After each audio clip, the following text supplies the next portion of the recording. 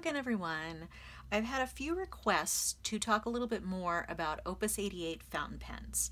So that's what I'm going to be doing today. What you see here is my entire collection of Opus 88s.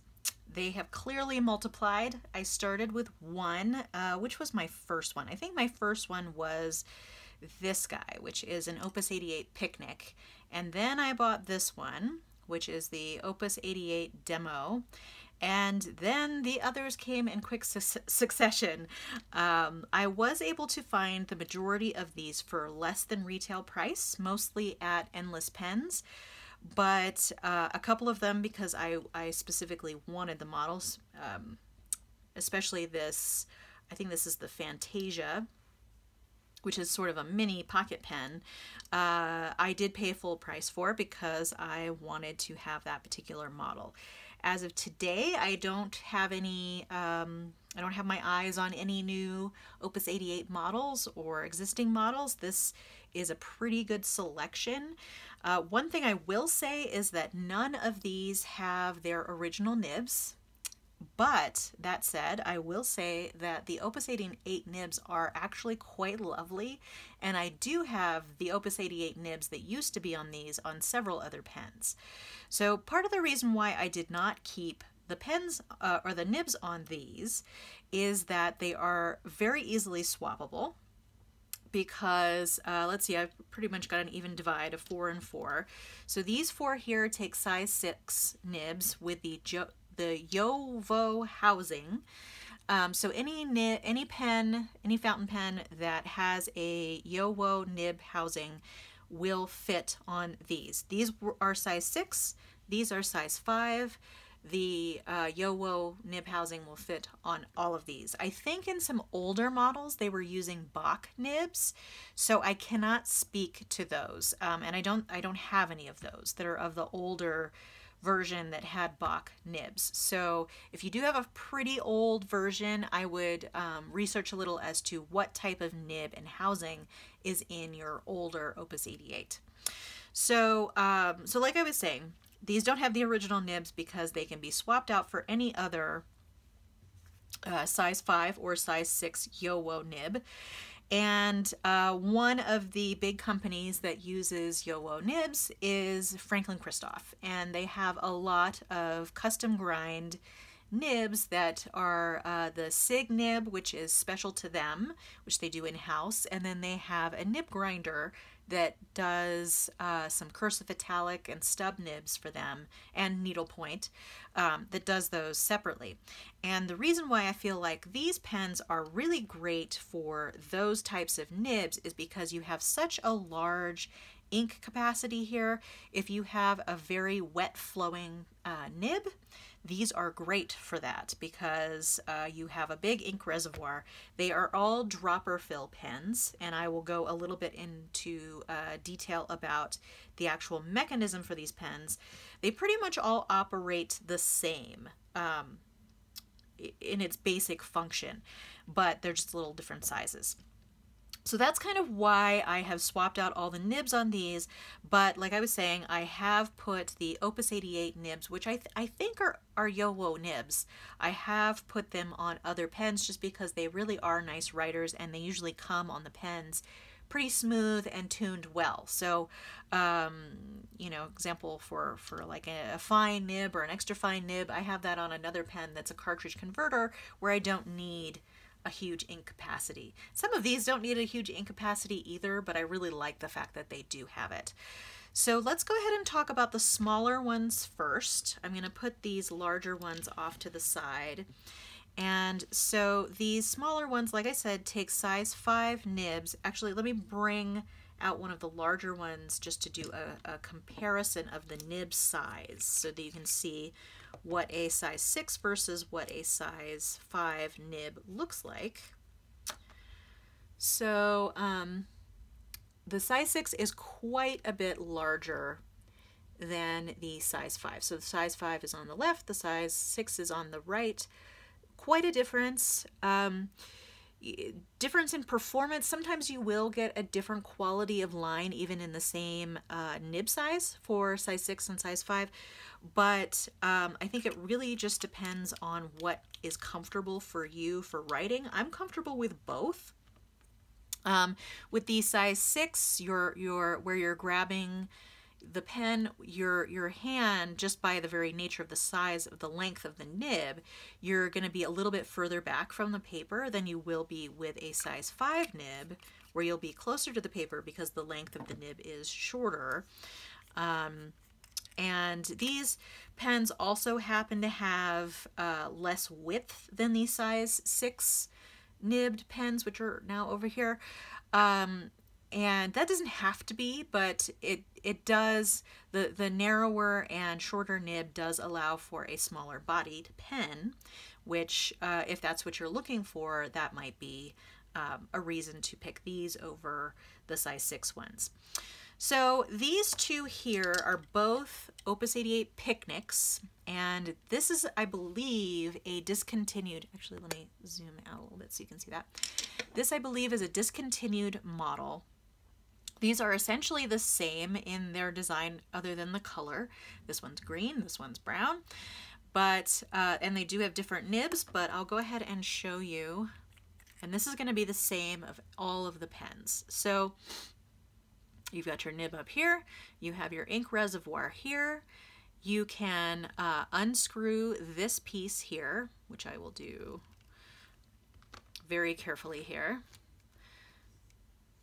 So you unscrew this whole nib piece up at the top, and then you can fill it in that reservoir.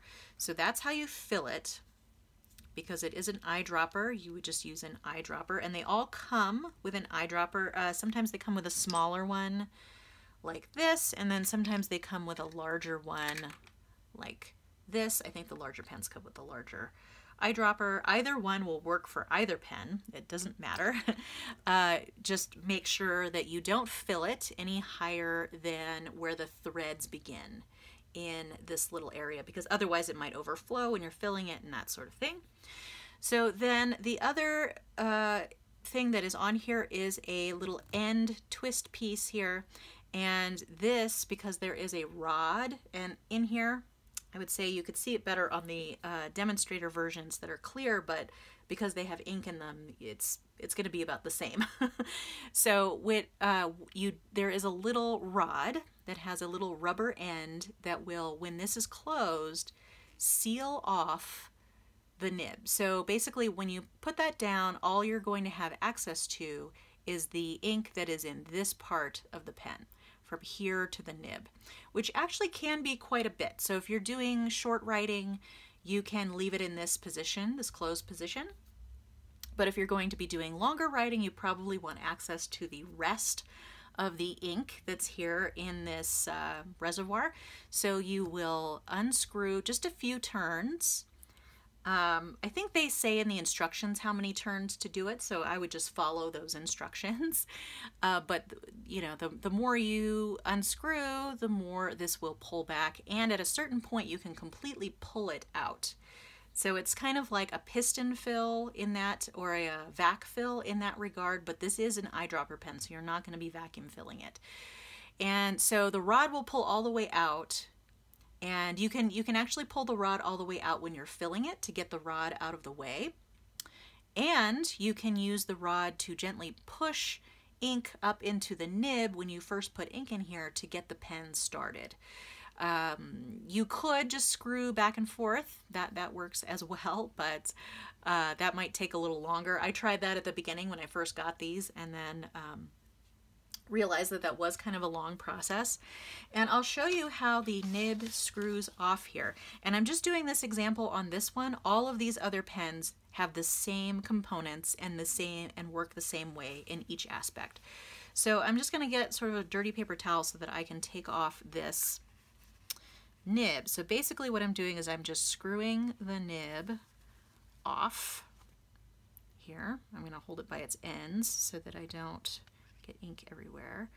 And then that comes right off. And sometimes there will be a little rubber ring that comes off, but sometimes it's still in there, and the rubber ring is very essential for making sure that the ink does not leak out of this pen with these nibs. So make sure that if it comes out, you put it back in after you swap nibs.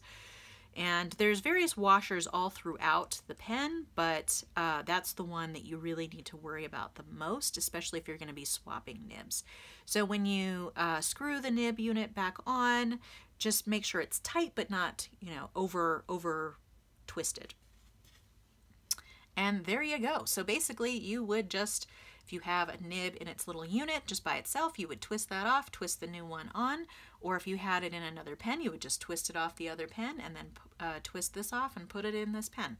So it's very, very easy to swap out. In fact, it's even easier than cartridge converter fill Yowo pens, because with the cartridge or converter, you have to take the cartridge or converter out before you unscrew the nib off of the pen, just because it's connected.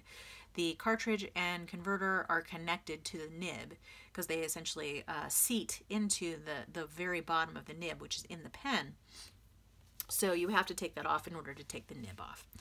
So that is how all of these pens work. So these two are identical because they're both picnic models. This is a pocket style pen. I believe this is called a Fantasia. And you could use it unposted, but it's pretty short. So it does have the ability to screw onto the back. And I believe that this is the red amber color. These are also discontinued and I think are running out fast at different retailers that have them. I purchased mine at Van Ness Pens. I will put a link down below to all of these that I can still find online. And so like I said, so that screws onto the back, and with that it's actually quite a comfortable length for me. It's a little bit back heavy because the cap is fairly heavy, but it's still pretty good. And when I'm going to pen test all of these, so you'll find out what nibs I have on all of these when I do that. So one other characteristic of this little one, so it has all the same parts. You have this to unscrew, and then you fill this, and the nib can unscrew.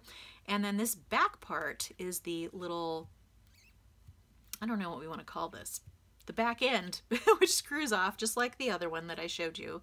You can use I always use my hand for that, but it does actually have a little sort of almost like a screwdriver in the back of the cap so that you can do it with the back of the cap, which will also screw it off, as you can see. But I don't find it necessary, and I find it kind of fiddly to do that. The unfortunate part is I think this little metal part does make the cap heavier because they thought they were being clever with that. But if you have bigger hands and can't get into this little knob, that might be useful. So then this model is the Opus 88 Coloro, and I think both the Coloro and the Fantasia have ebonite as part of the body in addition to acrylic. So this rougher part here is ebonite, and then the rest of the pieces are acrylic. I think the ends, the part of the cap, and I think that's pretty much it. This one I think is the red color, which is very nice. I actually quite like this. I think I like this color combo a little bit better than this one because this one really is brown with an amber cap, and this one is red with an amber cap. Same color, so that I kind of keep them that way in the case together. So this, again, has the same pieces and same functionality. Nib comes off, this part comes off to fill it, and then this part screws off to either let ink flow to the nib, or you can pull out the rod that is in there for various purposes, for either getting it out of the way or for pushing ink up into the nib when you're first starting your pen. So let's go ahead and look at these larger nibbed models, which are also very much larger generally. You can see they're quite a bit thicker. They're all pretty much the same thickness. Maybe this this new one here, which I'll go to at the end, is a little bit more narrow than the other ones. But these three are certainly very girthy, and they don't post. No, all three of these do not post. All four of these do post. Actually, that's not entirely true. The Omar, which is this one, will post, and so will this one, but this one's sort of like an in-between size, which you'll see. Okay, so let's go ahead and go with the clear one first. These are both demonstrators, the Opus 88 demonstrators, which have flat top and bottom. I have this one screwed out because I have been using it, and I'll show you why. These are the same model, just different colors. This one is a gray, and this one is the completely clear. It's only darker because of the ink that is in here. And on this pen, I have, again, I'll show you which nibs are on each pen, but in this pen I have a Franklin Christoph music nib, which really, really benefits from the large ink capacity because this nib uses a ton of ink, but it makes a really nice broad line, and I've actually been using it for titles, which it's kind of perfect for. But I'm going to leave that undone, and before I do writing samples with all of these, I will undo the back just so that we can get the maximum ink flow. And so once again, same design. You're going to have the nib here, which is removable, this time with a size 6 nib. This portion is removable to fill this portion here, and then this little end piece screws out to either let the ink flow or to pull the rod out. So this one and this one are pretty much identical, so I won't go into that one yet. This is very similar, but it has a more rounded shape. This is the Opus 88 Omar, which I think as far as looks and feel, I like a little bit better than the demo. The only reason why I have two demos is I got, well, I got both of them pretty inexpensively, but I got the second one way on sale, so it was a really great deal. The Omar is a little bit more popular, I think, so it's not as readily available at as deep of a discount.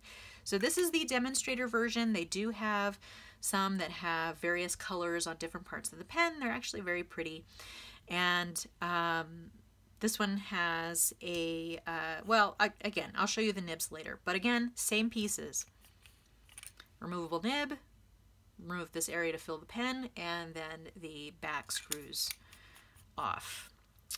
Okay, so then this one is the Jazz, which I think is a newer model, and I know that the Jazz, the Omar, and perhaps the Demonstrator are all still going to be produced. These four, I think, are being discontinued. I wonder if they're phasing towards larger nibbed pens generally, but I don't know. But this one's a fairly newer model. This is the Holiday, which has a special colored trim here, which is a little bit darker, sort of like a charcoal colored trim, and the entire pen is frosted. And even with that, though, same pieces, nib, section, you know, ink reservoir, and that little back that screws. And this one is a little bit thinner in profile, both in width. Well, it's actually a little taller, but it does feel a little smaller overall, and both this one and this one will post, but this one's very large when posted and a little uncomfortable, so I don't generally post that one. This one is a little more comfortable when posted, but still I find it a little bit big. So I'm actually going to be doing samples of all of these without them posted today. So I'm going to get out some paper here. So this is a Nimesine notebook, which I have in my Galen leather folio. And I'm going to put these back in their order they were in before so that we can swatch them in that order. And I'm going to zoom in a little bit so you can see the paper pretty well. And then I'm going to screw the back end a little bit off for each ink sample. So this one, let's see if I can remember. I may not remember what's on each of these nibs, but I believe that this is a medium cursive italic. And this one I actually will post because it's comfortable that way. So this one is the Opus 88 Picnic in green with a medium cursive italic nib. And then the ink that I have in here, oops, I'm going off the camera there, move that down. And then the ink that I have in here is Diamine Tobacco Burst.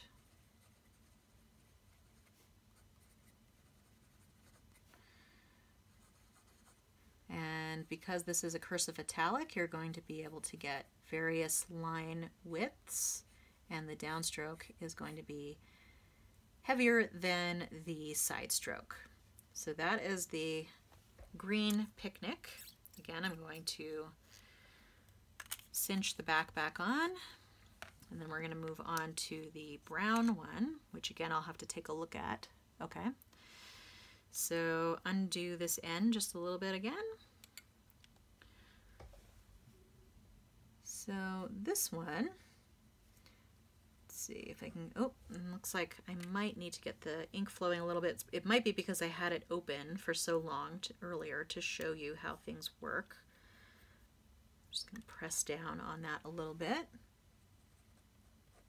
There we go. So this one is the Opus 88 Picnic in brown with a bold cursive italic nib. And then the ink in here is Ackerman SBRE Brown, which is one of my all-time favorite inks. Again, depending on the angle at which you hold it, you can get some good line variation. You see it's just a little bit thicker than the medium. Okay, and I'm going to close that up. That is something that you need to keep in mind when you're operating with fountain pens. You shouldn't leave them open for an extended period of time because otherwise they can dry out.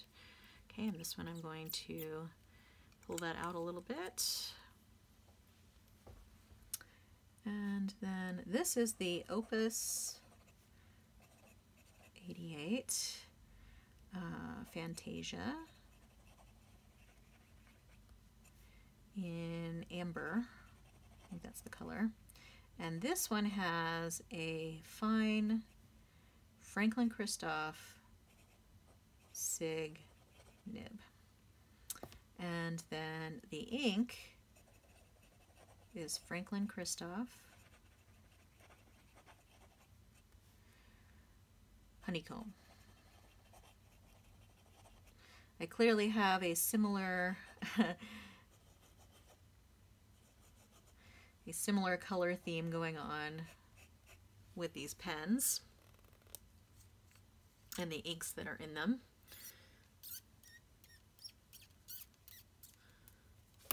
Ooh.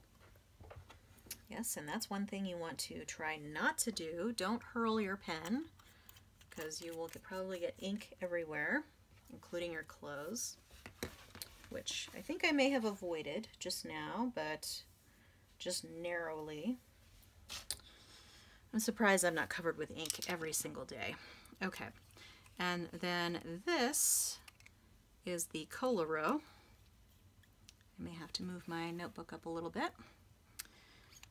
And this one also posts pretty comfortably. So this one is the Opus 88 Coloro Red. And I believe, yeah, so this one is with a medium stub nib. And these so far have all been from Franklin Christoph.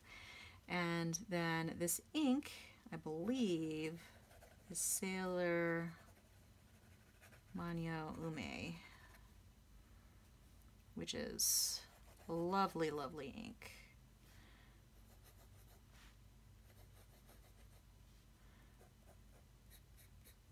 You'll get a little bit less variation difference between downstroke and side stroke with the stub.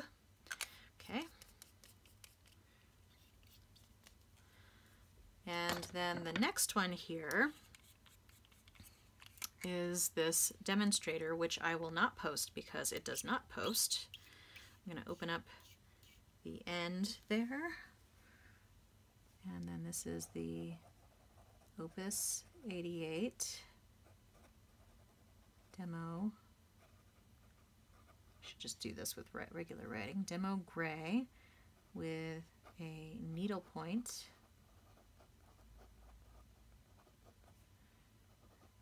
nib. And this has in it linen toolbar, atmospheric cloudy day, which is a permanent ink, and I use this for sketching. So, and it's really great for sketching because you have a really big ink reservoir, and if you're going to be taking it around and going around with it, you're going to have plenty of ink to work with. All right, so now we're going to go on to this other demonstrator.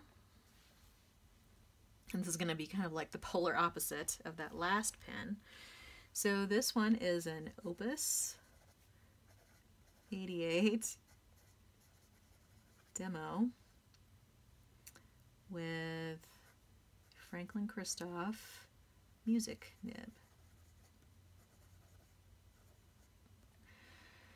And this, I believe, has Robert Oster, Great Southern Ocean. So this is another one that you'll get a lot of variation depending on how you're holding the pen. You get quite a huge downstroke and a narrow side-to-side stroke. But like I said, it's really great for, what I'm using it for is like titles of things like that. And I'm going to leave that one open because I am using it at the moment. And then let's go on to this Opus 88 Omar. And I won't post this just because it's a little unwieldy, but I will open the back here. And I think that this is the only, well, sort of the only nib that is not a Franklin Christoph nib. Oh, you're not going to be able to see that unless I move that up. Sorry about that. This is the Opus 88 Omar demo with a fine architect nib. And this is a nib that I actually got from Peyton Street Pens. They do their own nibs.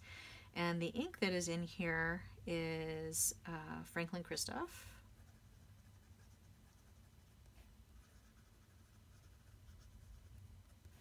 Urushi Red. So the difference between a cursive italic and an architect is you're going to get the narrow line up and down and the broader line side to side. And depending on how you hold it, you'll get different line variation there.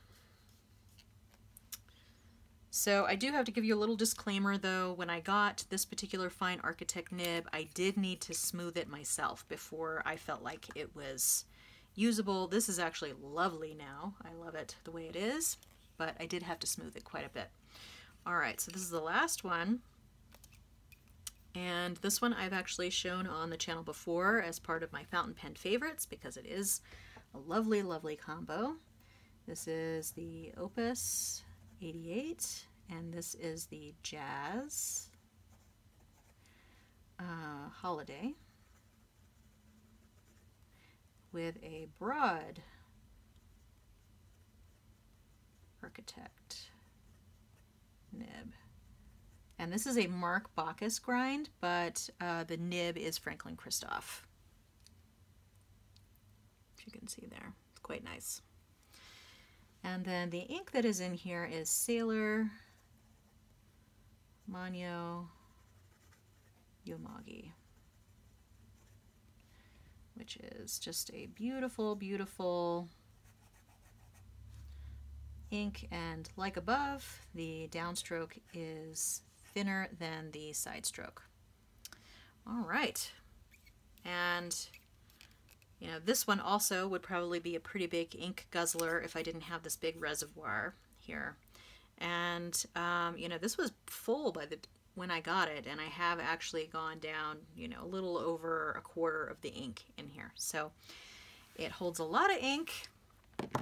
I'm going to zoom out so that you can see all of those together, and then I'm also going to get these back out and put them on either side here. So there you go. Those are my Opus 88s, and I hope that gives you a little bit more detail about these pens. I think they're fantastic. I'm essentially buying them as like an ink holder and a nib holder, so that I can have a lot of flexibility to move nibs around. I think for the most part, these nibs are where I probably will have them at least semi-permanently, because I really like the combo, but you know, I could always switch them around again, and I really like having that ability to do that. But like I said, even the original nibs that were on these were really great and smooth. They're just, you know, standard, fine, medium, broad stub. I think they also have extra fine. So those are perfectly passable if you want to get one of these pens, use it for its big ink capacity, and then, you know, you always have the option later on to swap out a nib if you buy a specialty nib or whatever. Or you could just use it forever with the Opus 88 nib, which is perfectly fine. All right, well, that's all I had for you today. Feel free to ask any questions about these pens below, and I'll answer as soon as I can. Feel free to subscribe so you can keep track of future videos on my channel. If you enjoyed this video, give it a like. Maybe I already said that, I don't know. I hope to see you next time, but in the meantime, have a great day. Thanks so much. Bye.